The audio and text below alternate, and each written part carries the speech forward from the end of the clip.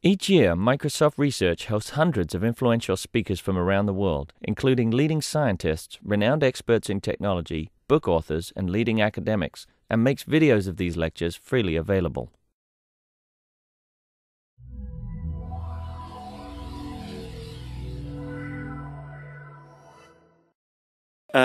Good morning, ladies and gentlemen.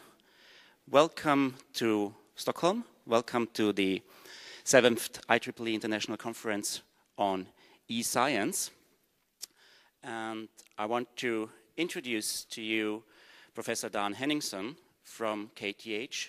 He is the director of the Swedish eScience Research Center that, together with the eScience initiative eScience here in Sweden, is organizing this conference, and I'd like Dan to officially open the conference. Dan, please.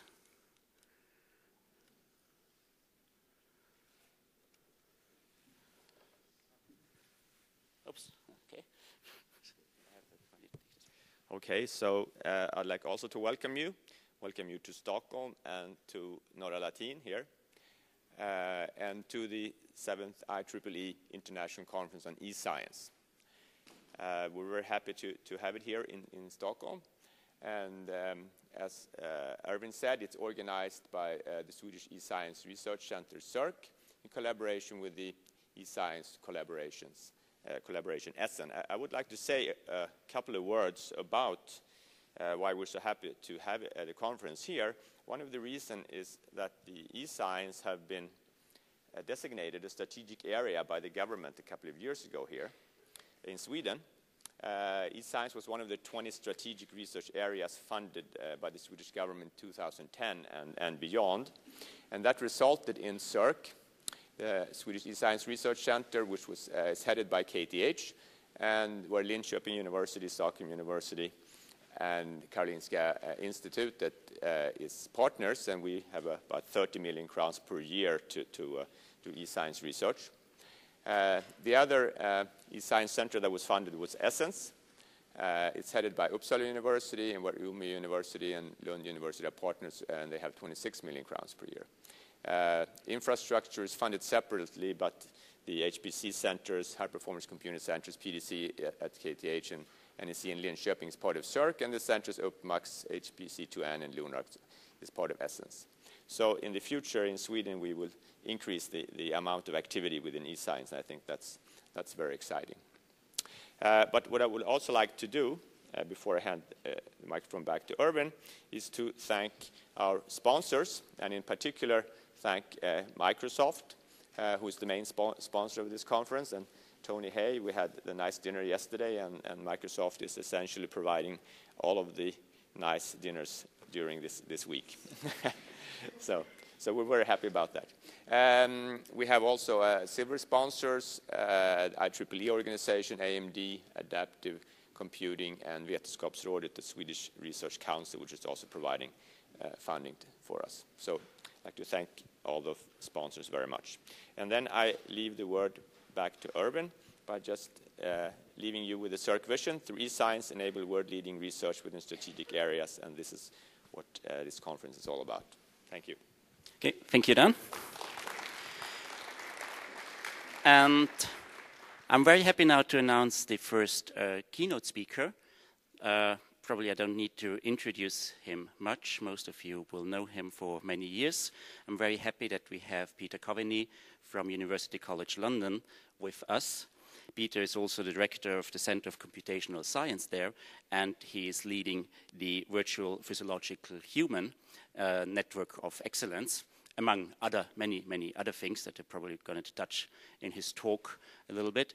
And he's been doing eScience for, I don't know, decades probably, you can say. And he's going to discuss a very challenging problem in eScience, computational biomedicine. And I'm really looking forward, and I'm very happy to have Peter here. Peter, please. Right, thanks very much indeed. I don't think I need to say too much about the challenges of eScience when we have to deal with interoperability problems between Macs and PCs. Given that we have such facile ability to do that, it won't trouble you at all to realize that I'm talking about computational biomedicine, which in a sense is the big challenge in eScience because it brings together all of the things that we have to worry about. In particular, one of the big issues that's constantly profiled in eScience discussions today, data, fourth paradigm, how we deal with it. Of course, you get it in spades here, and increasingly so, as I think most people will be aware, in terms of producing data at speeds that are completely unexpected and unprecedented from sequencing, genome sequencing, and the challenge of how we deal with that in the future. Of course, the data challenges there are not just sheer volumes and how we move it around. It's also fraught with data protection, security, privacy issues. But by now, it should be clear to everyone this is a tremendous holy grail, I would say, for the 21st century. Erwin kindly mentioned something called the virtual physiological human. I'll talk a little bit about that shortly. That's one of the themes here. But the virtual physiological human as a 7-year initiative, in a sense, is just a drop in the ocean. This is a program for the entire 21st century. And be under no illusions that we claim to have achieved things of dramatic significance now. But the whole program is predicated on knowledge and experience built up over the last 10 years or so in doing eScience, how we build increasingly complicated environments to handle challenges of this sort. So when I think about eScience and e-infrastructure, I'm thinking of three things primarily. They're the people, what it takes to do this kind of thing, the background, the training, have we got that right? Then there's the software, how do we develop software, how do we build complicated software systems, and then there's the hardware, inevitably, that's necessary to run some of the applications. And as always here, the interest is because it's non-linear. The sum of the parts, we want the whole to be much greater than that. So we don't want to concentrate on only one of those three. We need them all to be working together. So I want to tell you a little bit about where I'm coming from, what our background and history is, how we've enjoyed working in this domain for some time, eScience in particular, then look at what the challenge of computational biomedicine is, just a glimpse, the tip of the iceberg, how we then handle data storage and security issues, say some things about the virtual physiological human, and touch on an increasingly large number of infrastructure projects that are becoming aligned with these sort of requirements. They're typically on the international scale. I'm thinking of EU ones here. So if you looked at the website for the Center for Computational Science that I lead, you'd find the catchphrase for us is advancing science through computers.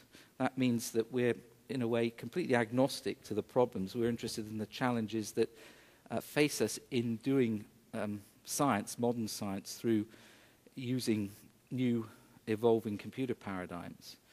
And those things have evolved, of course, through a number of generations. If you're talking about serial computing, there's been parallel computing, then there's distributed and grid computing and cloud computing. And all of these things are areas we're interested in because they enable us to do faster, better, different, new things that were not possible before. And that's really what our own agenda is. So in trying to pursue that kind of broad aim, these are the topics that preoccupy us in terms of computational science. Maybe computational science can be thought of to some extent as a curious discipline that draws heavily on computer science. In a way, it's an engineering area. We're talking about developing theories, then models leading to algorithms, codes, their development and implementation.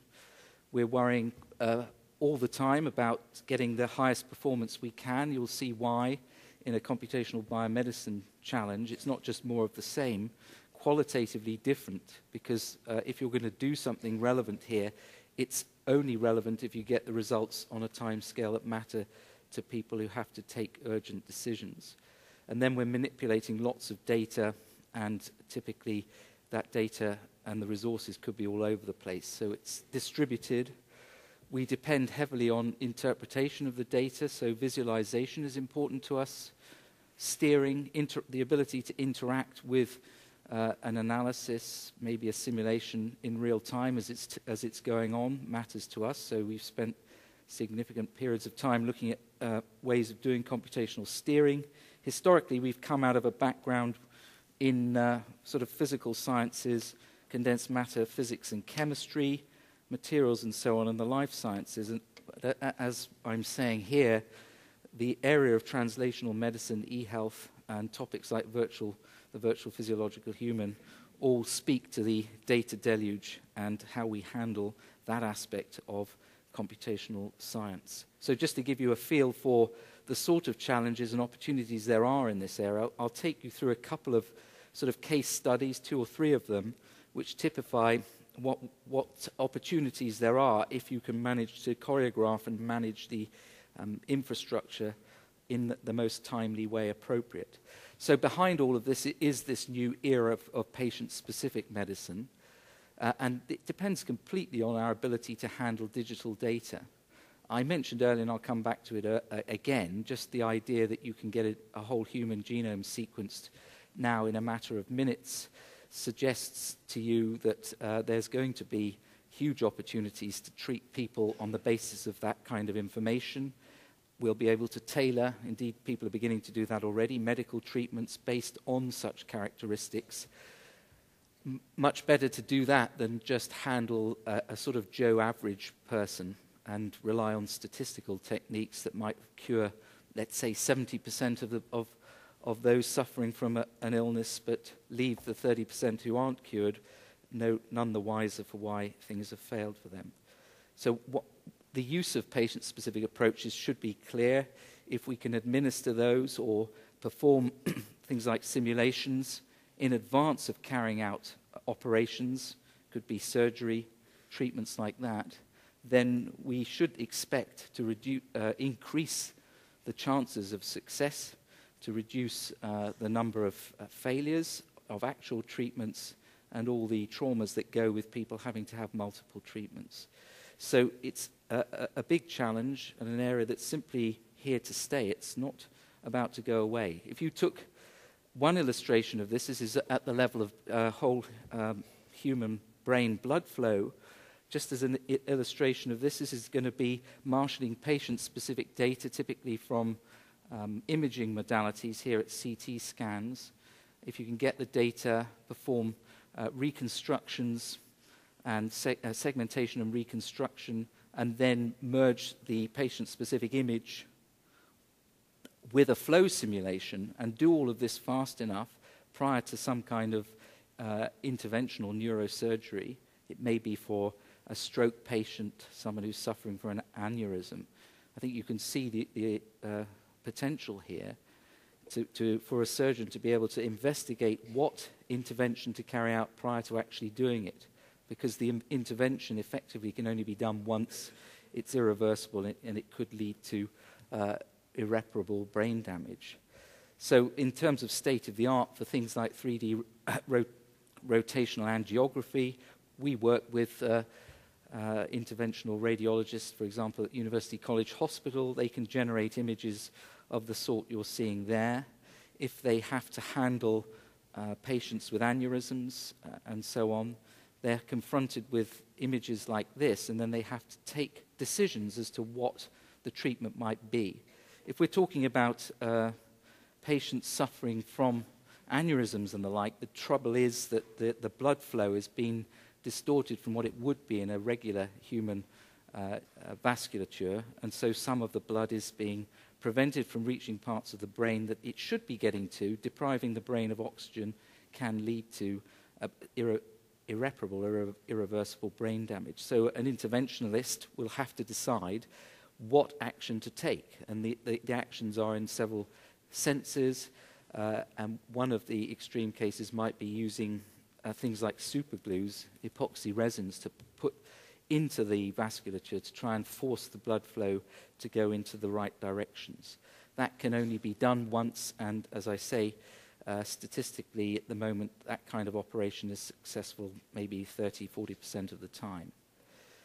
And if it's not successful, then it can be very bad news. So what one is talking about here in terms of modeling and simulation and managing patient-specific approaches is to see if you can develop the infrastructure to parallel or go alongside what a surgeon would normally be doing. On the left-hand side of this image, you can imagine a patient might be presenting and have to be analyzed. It could be accident emergency, someone facing a severe problem. You get the CT scan obtained, and then typically the surgeon will stare at these three-dimensional images. They're static. He doesn't see any blood flow. But what if you could combine all of that data with a flow simulation of the sort that's shown here and get the results into the clinical context fast enough that they could do a simulation prior to doing the intervention? That's the ambition of this work. And it takes the images. It requires you to be able to largely automate the segmentation and reconstruction. As you go around this simulation loop, you combine the patient-specific vasculature with what here is a Lattice-Boltzmann simulation of the blood flow. Lattice-Boltzmann is particularly appealing in these contexts because any serious three-dimensional physiological model is going to require access to high-performance computing resources, a fortiori, if you're going to get the results back in a hurry. So, and these codes are extremely scalable, which means that I can run such codes if I have access to machines with tens of thousands of cores or more on them, that number of times faster than I could run them on a single core machine or equivalently much bigger systems. And I want to run these simulations and get the workflow such that the pipeline from starting to finish is as short as possible. The output here will only be of interest to the clinician if it comes within, let's say, 30 minutes. Otherwise, as they say, it's of academic interest alone. You can go off and write your publication about it, but it won't have influenced the decision. So the challenge here, it's a really big one in computational science. Can you marshal all of this stuff and make it spew out relevant data in a hurry? On top of that, not only are you managing data that's private and needs to be secured, there's a big usability issue here. Clinicians are very busy people. They're also very smart and they understand the importance and value of this kind of work, but they typically are not trained in any sense to understand what's going on, and if they're going to use a tool, it had better be very usable. So I could show you slides, I don't intend to, of the usability of tools that call them eScience tools in clinical practice, and the uptake of those decays as an exponential function, decaying exponential function of the number of mouse clicks you ask the clinician to engage in. So more than 2 mouse clicks and your wonderful application is almost dead in the water before it takes off. You've got to have extreme usability and facility of using these tools. So that's one illustration. I'm not going into the details. There's plenty there and published now. This is another example, a harbinger of what's going to be happening in this post-genomic era. That is, once we have human genomes sequenced. In the case of HIV, this is already happening routinely. Here we're sequencing the virus, the retrovirus that's actually causing the infection. And people will probably be aware why HIV is a challenge. It's a kind of prototypical example of what happens in most infectious diseases. A virus is concerned, it likes to do nothing more than emulate Dawkins' selfish gene, that is, keep going, reproducing itself. So if you throw something in its way, like a drug, it will do everything it can to continue to function while evading the effect of the drug. So HIV has a life cycle in which one of the enzymes that's produced, called protease, which is responsible for the maturation of the virus, can be targeted. There are several others. Reverse transcriptase and integrase are 2 others, but this one is showing the protease case. It's a small enzyme. It's actually 2 monomers together. It has a mere 2 by 100 amino acid sequences. But the problem is that no matter how much money you spend developing drugs here, hundreds of millions, if not billions of dollars per drug, you know full well by Dawkins and Darwin that the virus is going to find a way of stopping that drug working. And so this is an activity which isn't about drug design, it's about trying to decide which of the drugs that you've got on the market could be used best for this patient. Therefore, it's paradigmatic of patient-specific medicine. It depends on you knowing what the sequence of the infecting virus is, because the sequence will influence what that particular molecular structure of the protease is. So we've had several EU projects, and I must say a lot of the work we do in the e-health domain nowadays is funded at the EU level. This has given us an opportunity to look into these problems over quite a long period of time. Some of the projects are mentioned here. So the idea is that if you deal with this problem with conventional approaches, that would be a database. It's what I call a Baconian approach. You try and build a database of all the patients that have ever had an analogous treatment before, get all their sequences, try and understand where the mutations are that might be leading to a particular level of resistance, and then use online clinical decision support tools. These Baconian approaches are a glorified form of curve fitting or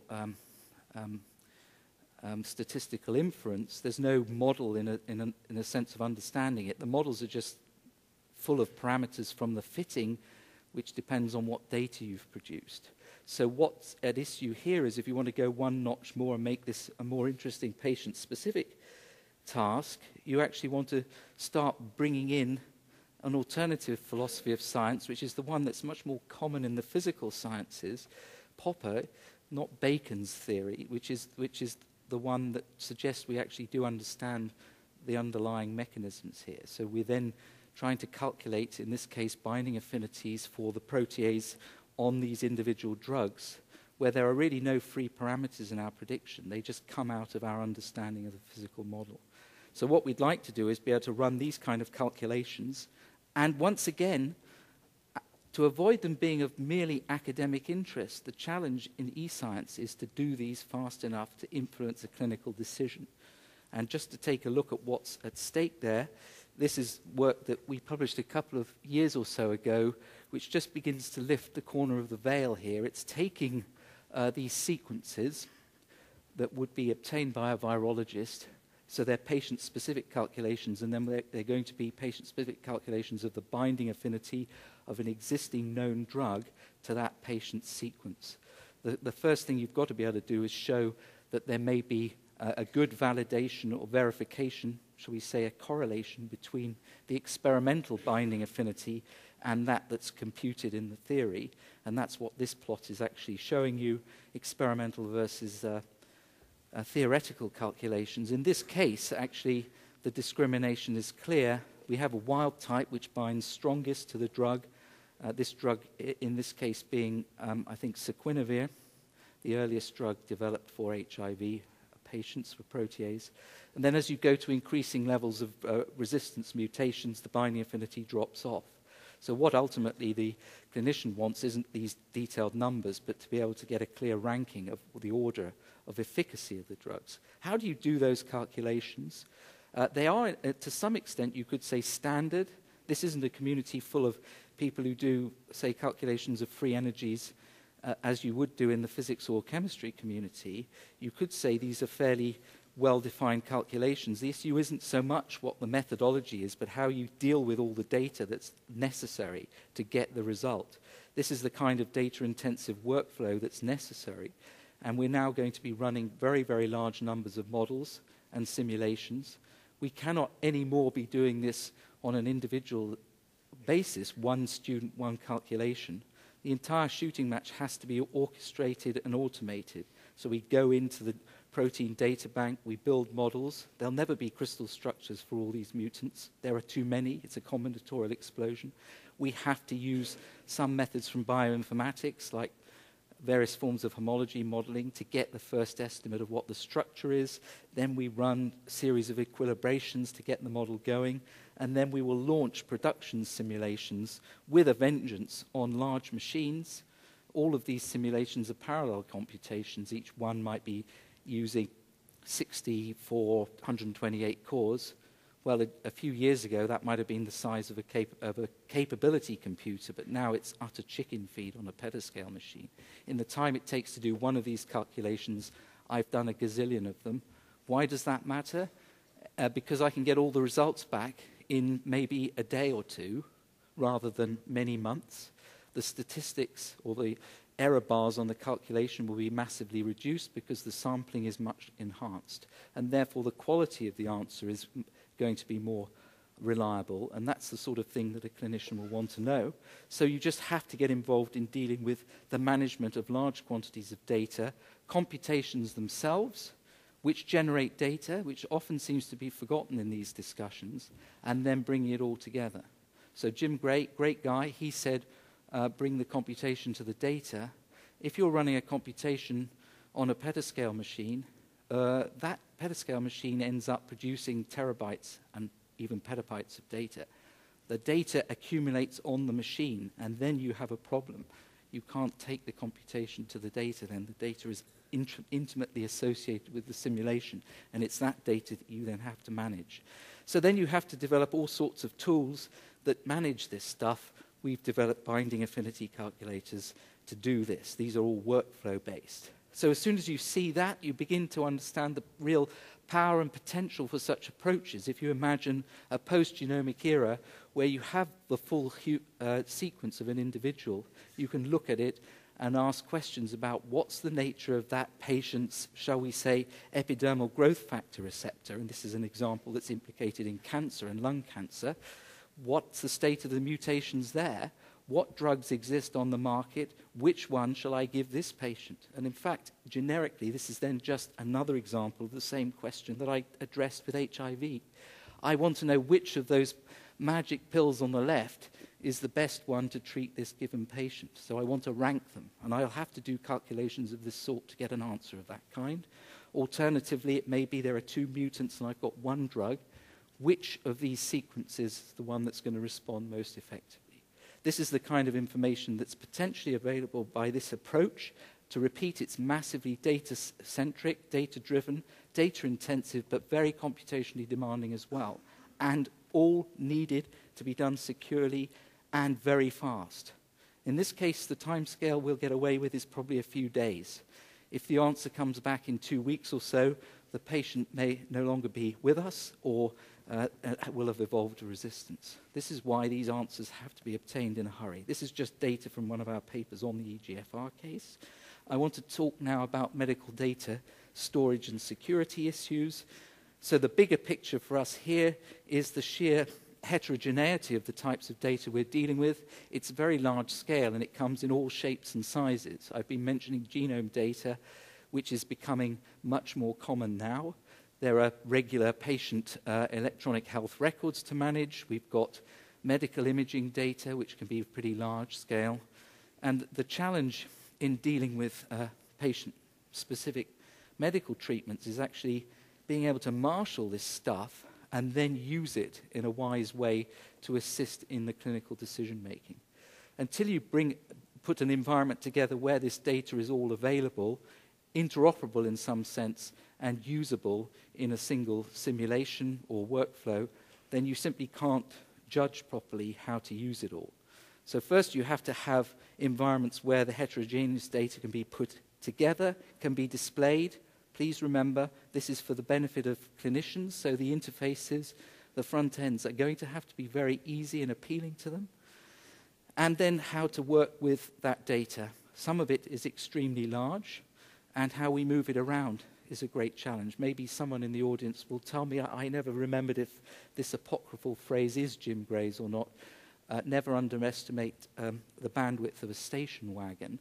If we're dealing with large quantities of data, again, for these purposes, we'd like that data to be shiftable in a hurry. That speaks to the mechanism we use for doing that. Do we just put it on disk drives and ship it? Do we have networks that are capable of supporting the endeavor? So again, there's a trinity of things for me that matter in any project that I'm involved in as regards just the hardware. The 3 things that are essential, each one, are the data and the storage issue, the computational aspects, and the network, all 3 of them together. Give me them all together at the same time, at the right level and quality of service, and we will have a huge step change in what we can deliver. If you give me only one of those, it's just bits and pieces again. So we're fighting against the fragmentation. In the security aspects of this, we're obviously faced by a lot of legalities, ethical considerations, how we manage data. The challenge of international projects, EU ones, is, of course, we're usually collaborating with partners who are transnational, so we have to pay attention to what we can do across boundaries, which is why in some of the projects we're involved in, we employ sort of experts in information technology law. Incidentally, UCL itself has now decided it probably would like to make an appointment in that space. What's interesting about medical law is that unlike Anglo-Saxon law, most of the time you just have to know all the cases that are precedent and then rule on the next incident. Here we're making the rules up as we go along. So it's a rather different form of law than most. For instance, today you might generate whole genome sequences to treat a cancer patient, and then you uncover some awful syndrome that's revealed by the sequence that you hadn't expected. And the question you have in an ethical sense is, do you tell the patient what you've discovered? You may have no means of treating the patient. All sorts of kinds of questions come up here which are intellectually challenging in a legal sense as well. So then there's the more traditional ones of information assurance. We're concerned about authentication, authorization, and auditing. And the delightful question down at the bottom of how we manage this data, where does it actually sit? And typically, again, you've got three kinds of answers. You could have some monolithic centralized database. You might have what I call a federated infrastructure, which is distributed under some sort of system. Incidentally, the Brits, in a European sense, the British, when they see the word federal, think it's terrible. It means we're in the EU, the centre of all power is Brussels, and it's the French who are calling the shots. Of course, that's a very poor model of federalism. You have to only understand how the federal government works in Germany to understand you can have federal infrastructures where power is dispersed massively to the periphery. I'm in a federal institution, and it's the University of London. If I ask you to look at the University of London for a minute, there's someone called the Vice-Chancellor of the University of London. He has essentially no power whatsoever. The power is vested in the institutions that are part of it. So there are all kinds of ways of managing these relationships. And then you've got the cloud one, which for me is the kind of, it's a business model of grid computing. It implies there's a third party in there. Why is the third party getting involved? They want to make money out of it, and other people will benefit because someone's taking the weight off their shoulders. So in a cloud scenario, we'll put all our medical data in some repository, could be Microsoft, Google, Amazon, the names we know and love, and let them manage all our data. And of course, that itself immediately raises deep questions for people who are handling medical data, and there are political issues to do with that. So this whole area is completely abounding with challenges. I have only to show you a snapshot from, I think this is a BBC website, about all kinds of controversies and polemics that develop when someone leaves a non-encrypted laptop somewhere in London and it's discovered that we know all kinds of information about patients. This is what typically the health service lives in fear of, and leads to the Fort Knox mentality, where we put all the data behind some massive secure firewall. The patients themselves then find it extremely difficult to get hold of it. The scientists and the translational people who need that data are equally thwarted, and the vision of a patient-specific medicine goes down the tubes for another few years. I mean, ultimately, what we're trying to do here is turn this whole issue on its head. Potentially, that everyone, I'll show you a project that's proposed to do just this, to give every single person maybe on this planet their own human genome sequence, and that they can be responsible for where they put it. And once you start empowering patients and citizens with this data, they can decide how they want to share the data, not the people who are behind and running Fort Knox. So as part of our own work in this area, and historically going back into the early days of grid computing, many of you here will probably know and love Ian Foster's Globus. We've wrestled with that for many a long year, and two of the biggest impediments to usability of that are the sheer heavyweight nature of the middleware itself and trying to deploy it. So we have ways of avoiding that deployment totally. And the other component, again, is the need for many users to handle eScience certificates, grid certificates, which may be fine for the initiated and those that work with me who take a lot of pain because they're expecting to get considerable gain.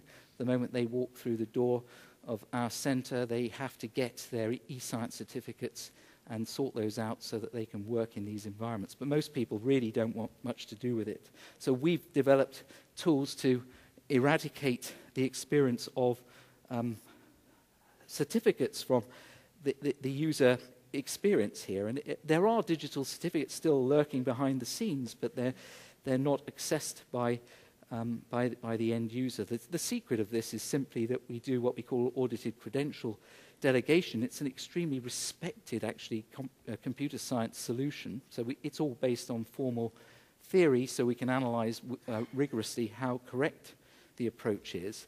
But essentially what it's doing is taking the digital certificate and handing it to someone who's in control for that group or virtual organization.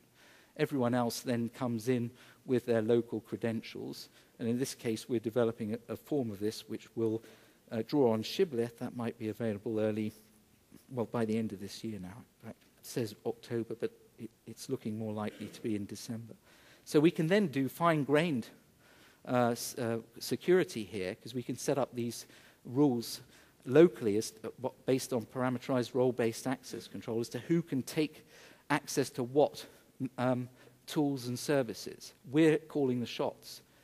Needless to say, this breaks some of the original rules. We spend most of our time, not most of it, a lot of our time fighting policy issues. Here it's the policy of one user, one certificate, so that the resource providers can always trace who did what. Rest assured, if you're a resource provider, we have the mechanisms here to track exactly who did what through this environment, but it doesn't require the one user, one certificate. So in fact, it's a mechanism that will allow you to build virtual organizations very quickly on the fly, the users having very little to do with it.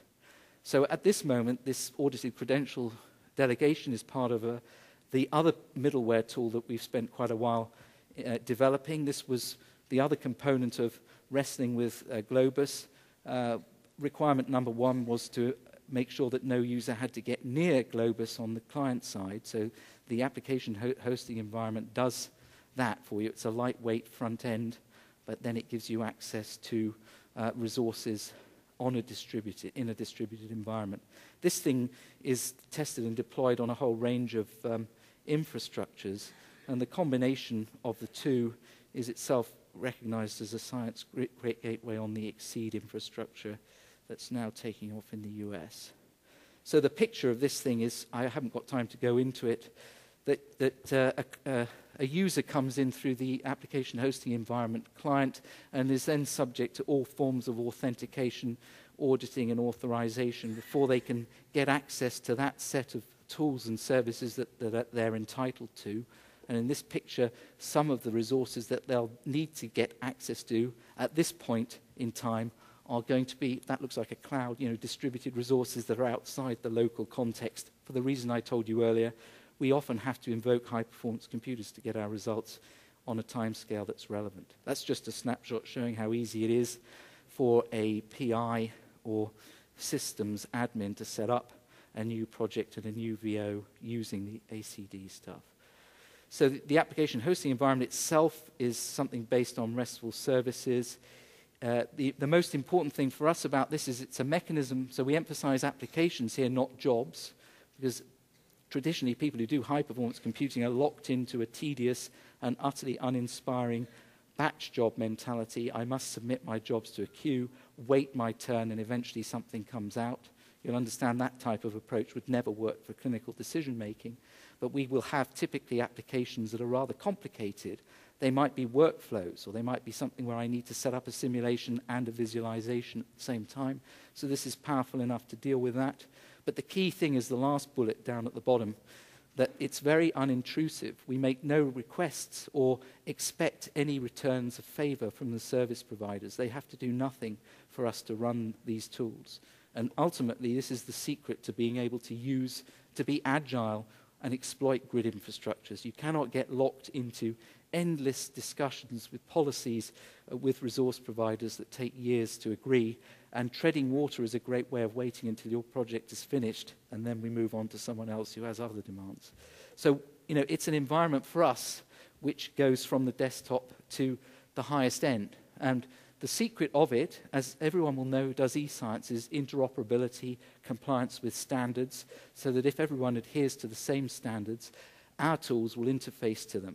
So we can interface our tools straight to EGI and to PRACE, as it now is, and exceed, just because we know what the interfaces are. As far as an end user is concerned, they see this whole thing as a completely uniform, homogeneous environment. Then you can pick and choose the resources you require. Some of them may be set up to do urgent computing. That means they'll run your job instantly or in a next-to-run mode. You have the opportunity of picking from a huge ecosystem. Now, one thing just to throw, I mentioned networks before. You're aware we do stuff with US resources and in Europe. Needless to say, data is part of the picture. We need to move data around. Transatlantic links are very important to us, and at the moment that's more of an aspiration than an existing setup here, because we have gone backwards in international links in terms of what's available in the last few years from, say, the UK to the US, and we really need to do better in the future.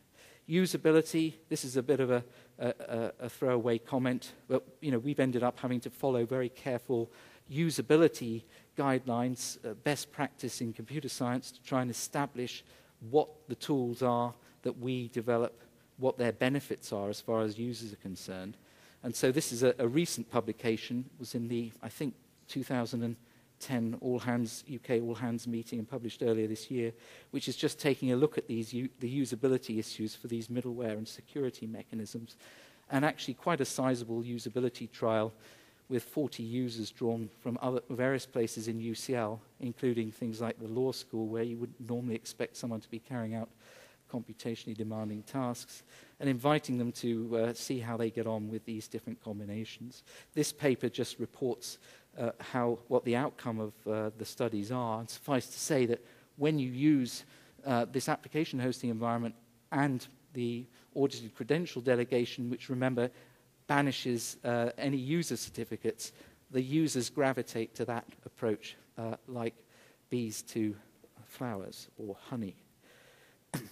So then we have gone on to build medical, sort of clinical data repositories. This is a case that's we've worked on for one of our EU projects called Contra Cancrum, which has been a cancer project addressing lung and breast cancer in the last 3 years. It led to a tool. It's open source and based again on components that are interoperable and standards, as indicated here, that are open and well defined, so that we can then produce a centralized and integrated repository of data that clinicians and researchers can all get access to.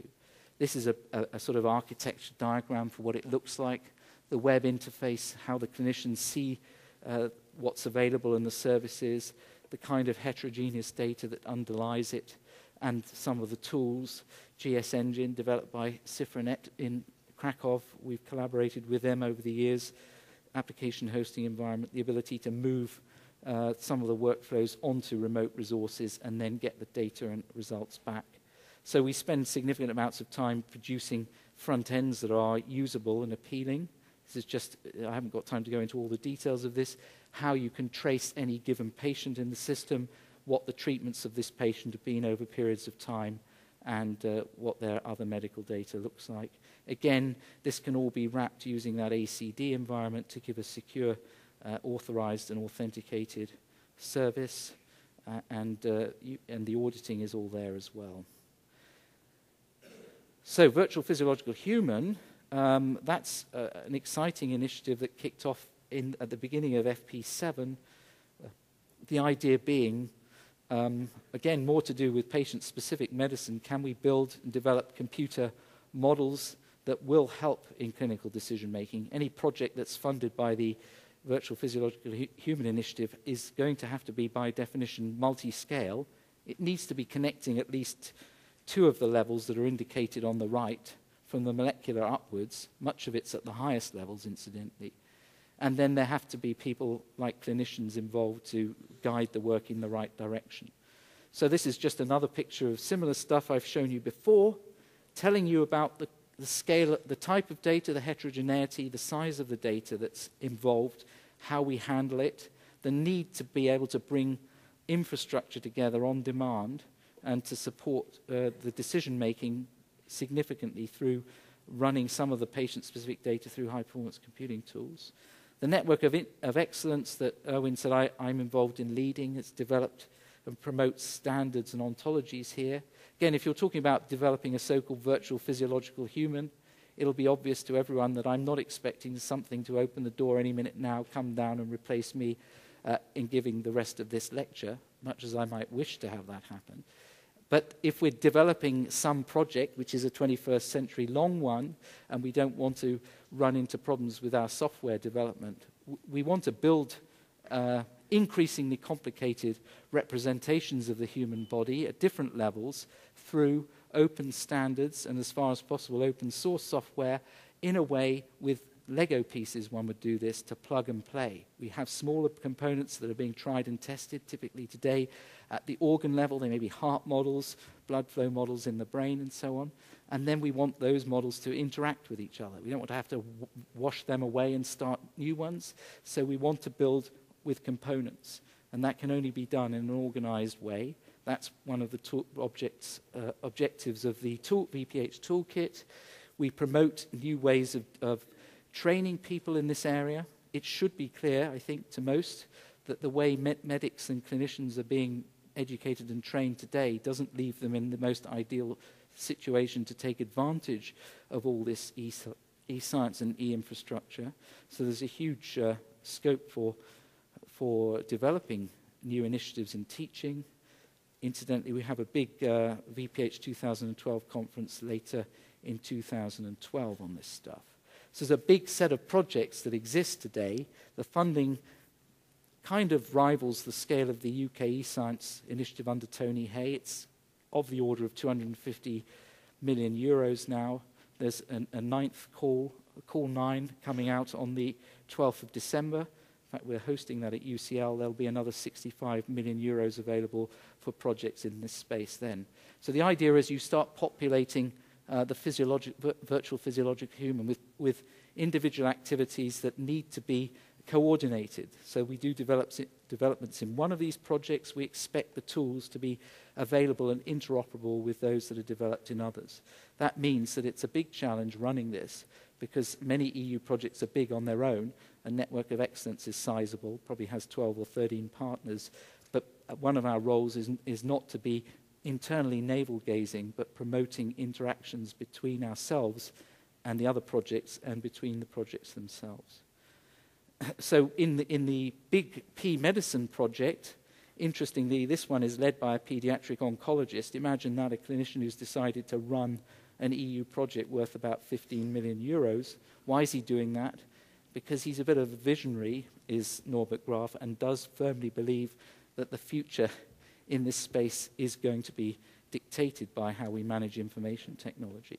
So he's now set up a sizable project depending on 3 sets of clinical trials in the cancer area: breast cancer, leukemia, and Wilms tumor, which is a childhood renal cancer.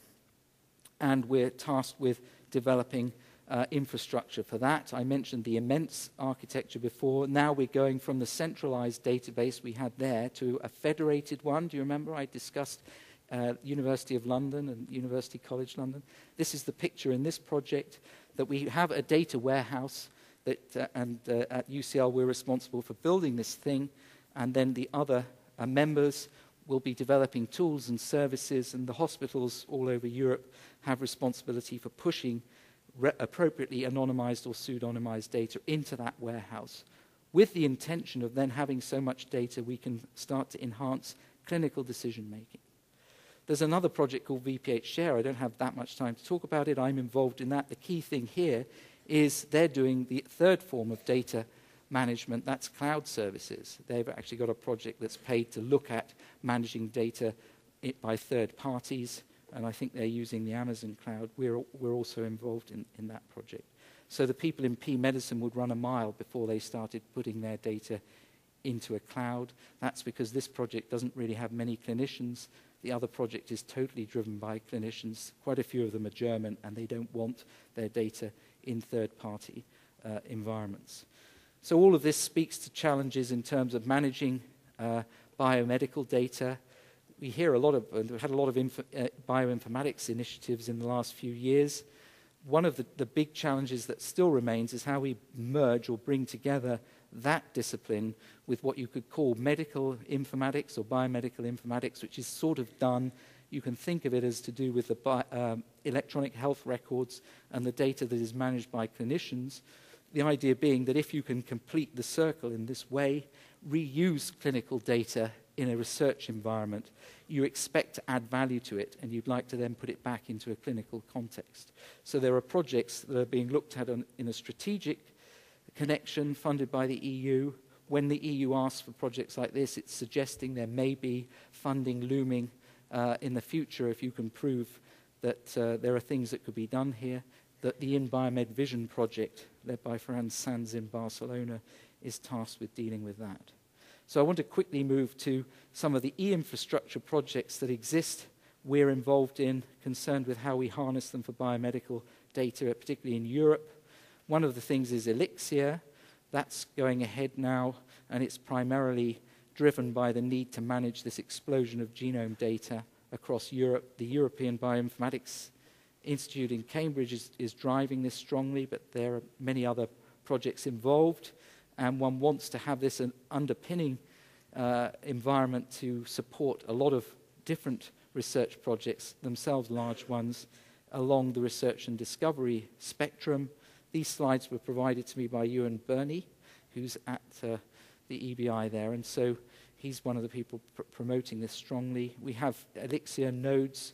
The central kind of hub is imagined to be the EBI itself, and then different types of network within this are required, data, training, and compute networks. Let's just quickly review what's been going on in the technology. I well remember Tony Hay several years ago when eScience was getting going. We're all preparing for the petascale, petabytes of data from CERN, because that was always going to happen. It was a bit like fusion. We were never quite sure when the machines would start, and they started and then stopped. All the while, other things were going along. We had the roughly $3 billion Human Genome Project that was sort of announced in draft form at the turn of the millennium, and people thought that was interesting, but nothing really was going on and helpful, actually in a kind of medical sense for that. Well, I have news for you. Just look at the speed at which the technology has evolved here in the 10 years or so since that took place. What's most important here is just looking at the top right-hand corner. At the turn of the millennium, it was maybe 5 years to get a whole human genome sequenced.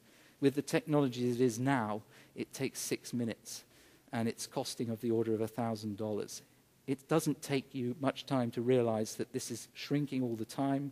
We're not far away from the $100 genome, and then all the things that I said to you about managing personal genome sequences become very relevant. EUDAT is one of these projects that's now getting going across Europe to build a persistent e-infrastructure, and that's designed to support a whole range of communities, VPH being one of them. We're in there to try and make sure it delivers.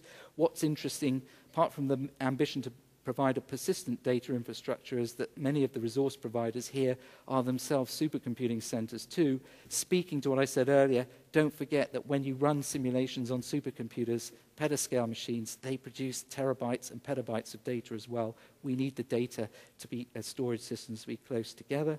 I don't think I've got time to tell you much about the multi-scale components of this. There was a delightful workshop that ran yesterday on all of this. So, but multi-scale modeling and simulation is going to become one of the dominating areas for modeling and simulation across most sciences in the future, because the real problems that we can't address but are interesting, such as those for human body and medicine, have many, many scales on them. We have to be able to integrate our data and our models, and typically we have to work in distributed environments to do this.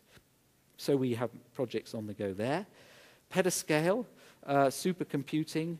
There's been several projects just announced in the EU. One that we're involved in called Cresta is looking at what we're going to do when the next wave of exascale machines evolve, which may have billions of cores on them. Instead of waiting for them to arrive and then understanding how to deal with it, let's plan now in a co-design sense for the use of these machines, take the codes that look best suited for touch applications and develop them with the auto-tuning and other tools that exist so that we're ready, or we can take decisions to go away from models that are going to never scale to that level.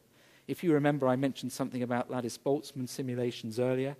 I'm prepared to put quite a lot of money on the fact that Lattice-Boltzmann codes are going to scale to as many cores as you give me. Our codes already scale to hundreds and hundreds of thousands of cores. That's just because the communications are so low. We don't use fast Fourier transforms. So if you're serious about this scale for the human body, putting lots of complicated things on a big machine, then you might need to think about Lattice-Boltzmann if until now you've been using continuum methods, because those methods, spectral methods, are always relying on fast Fourier transforms, and they're not going to be able to survive at that scale. EU is now looking to Horizon 2020. That would have been called FP8. One of the transition projects, maybe the virtual physiological human, will be called the digital patient in Horizon 2020. There's a roadmap now being developed for that, which is all about bringing the data together from these various levels, the electronic health records and so on, into a single in silico environment. This is a picture of the digital me that's behind it, all the data that could go into such systems to inform a citizen. It's no longer just patients we're talking about. It's, you and me. You don't need to be ill to be able to exploit this if you wish for your own lifestyle choices. Last off, yet another EU project. This one's enough to blow anyone's mind if you're following what the EU does, future emerging technologies. So again, information technology behind this. 6 projects have been shortlisted.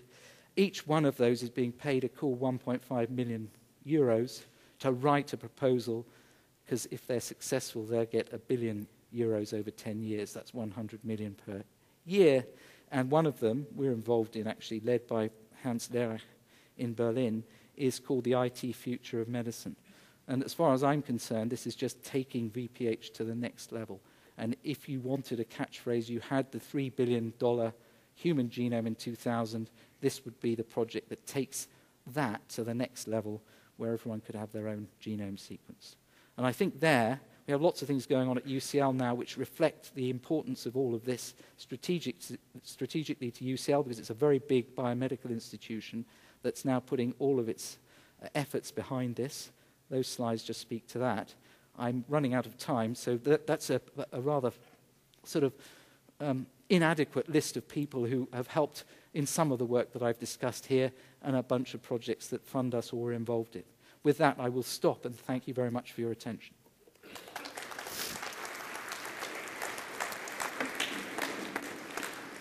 Thank you very much, Peter.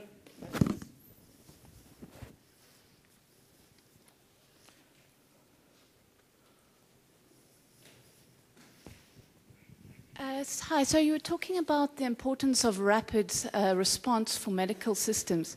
I was wondering if there was much investigation in the use of GPU, general purpose GPU computing for that?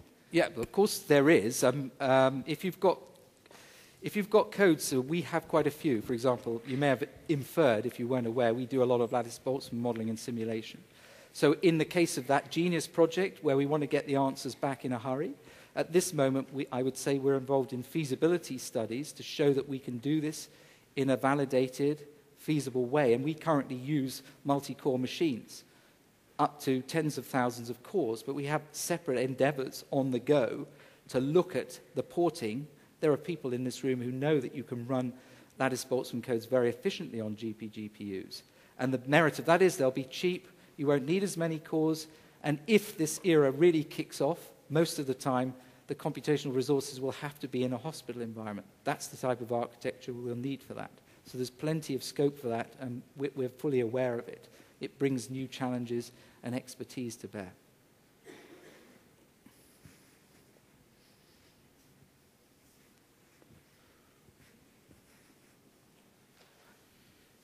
Thank you, Peter, for a fantastic presentation, really showing how computational bioscience really goes into most of the areas in eScience. So if you flip the coin around and then asking what other areas of eScience really has developed tools and technology that could be really useful in computational biosciences and the challenges as of today. I mean, for example, in Beijing, they shipped hardware using FedEx as an infrastructure for shipping information. What other areas? Could be climate modeling or? Oh, you mean other domains than the biomedical one? Other domains in eScience that could be really useful for biomedical sciences challenges as of today? Or is it just unique challenges? I'm still not quite sure I'm understanding you. If you wanted to talk about the climate thing, are you saying let's go off and talk about that now as a separate example? I mean, do we have tools and methods from other areas of eScience that could really be useful in biomedical sort of challenges? Okay, so the answer to that is, I thought I was trying to convey that, the importance all the time of what's happened up till now, learning from some mistakes, and the importance of standards where we can, open source methods, and being sure we comply with those standards, and then building complicated systems from components that do interoperate, so that the bits we're using to build the more complicated things we know will work. When the more complicated thing falls over, as it inevitably will, we don't have to go back to square one and a tabula rasa, but we can look for alternative solutions or build parts of the problem. That's the general thing, and in the generic sense, that's what's useful for all these cases. And the data, climate is an example which is rather similar to this. It's plain that you need huge quantities of data. You also need to do a lot of computation.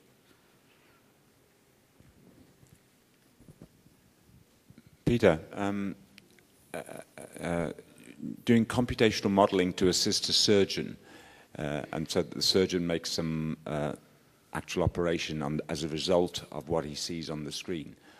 Are computational modelers insured against errors? The thing is that if you talk to a clinician about this, you'll find that they come and they're very interested in this, for the reason I gave you earlier. And there is some kind of fundamental misconception here that if I'm dealing with a human system, I better have ultra-high fidelity or it's no use whatsoever. These people are usually making decisions on the fly. Their decisions, I gave you examples, in interventional neuroradiology, maybe 40% success rates. You supply them with something that potentially can help them in their decision, they'll take it. It doesn't need to be, ultra-high fidelity. And this is the issue. It's not black and white. It will increase over time, as surely as anything is done in modeling and simulation. But we don't want to say we can do nothing until we've got this utopian scenario, which we'll never reach. So we have to be very careful about it. Verification and validation are central to this. And I'm not trying to put anyone under any illusion that someone's about to launch a simulation to save someone's life. I've personally been asked that question. How many lives have I saved? This is ridiculous. It's going to be clinicians and rules and regulations that are established to how you integrate simulation into these contexts. But the FDA, for example, has already started to put down benchmarks for fluid dynamics simulation, what you've got to achieve before they'll take you seriously. I mean, it just seems to me that the medical field being what it is, don't forget I live in the States now, which is very litigious, that it seems unlikely there won't be lawsuits about. Oh, I'm quite sure there will be things. Lawsuits. That's why we need lawyers of all sorts in this game. But the thing is that whether you use modeling and simulation in the Popperian sense that I was suggesting we're moving towards, or you use modeling and simulation according to the other knight of the British realm, Sir Francis Bacon, they were both knights, by the way, it doesn't make any difference. You're going to have to deal with the problem that you predict someone should be treated by such and such a method or a drug, and it may turn out not to be correct. And you're in far worse trouble if you use Sir Francis Bacon's approach, because there's no underlying model. It's just the statistics. 60% of the people who we treat with this medicine will be cured. As I said earlier, the 40% who aren't have no better knowledge of what they should do. This is incrementally the only way to enhance medical treatment.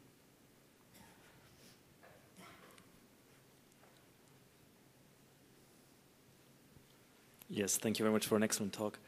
I wanted to ask you whether you have some advice for somebody like me who's working in the bioinformatics domain. how to interact or approach the colleagues from the medical informatics sides, so to build these bridges? I mean, what would be the first steps that you would suggest? Well, I think one of them I've already mentioned. It's breaking barriers down. One of the problems is, actually another problem is electronic health records and the lack thereof in any case. There are now some countries in Europe who, I reliably am informed, actually do have centralized e-health records, but the UK, for example, is nowhere near that. So a lot of data is just scattered still, paper and stuff. If you had a bank and you went to that bank and you wanted internet access to control your money and they told you, sorry, we can't do that, all your data is just scattered on paper in different banks, you'd go off to another bank. There's no reason why we can't solve this problem in the health area just as easily. There's no more technical solution demanded. Nobody, I believe, well, I would suggest most people would be far more concerned that they didn't get their bank account hacked than that their personal medical data was broken into. So the security component of it is not serious. It's to do with how you get people to put the data in a digital form, some of its usability, and then the Fort Knox problem, where we don't want to allow other people to get access to it. So there's quite a lot of a mental issue there. And both partners looking in different directions. The bioinformaticians don't ever want to worry about security issues. And this has to be bridged.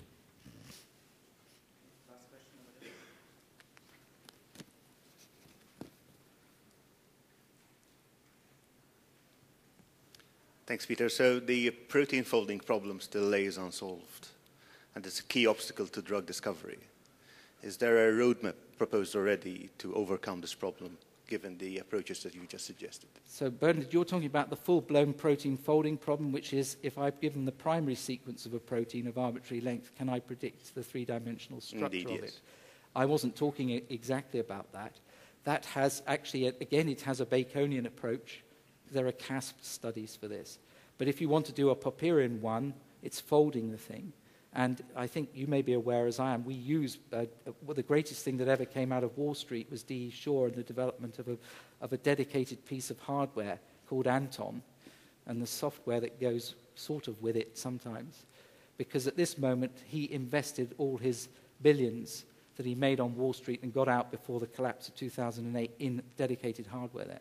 So currently, that's the best game in town. You can run on 512 cores and get folding, many orders of magnitude faster than you can on conventional architectures. But it's still getting us into maybe milliseconds just about now.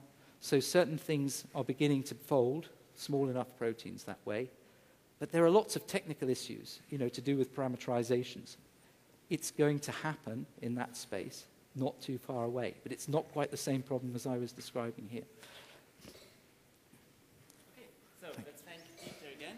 And I have a little present for you, which is the Lana board, one of the typical Swedish horses, sculptures. And I hope you have fun with that. Thank you very much. Thank you very much.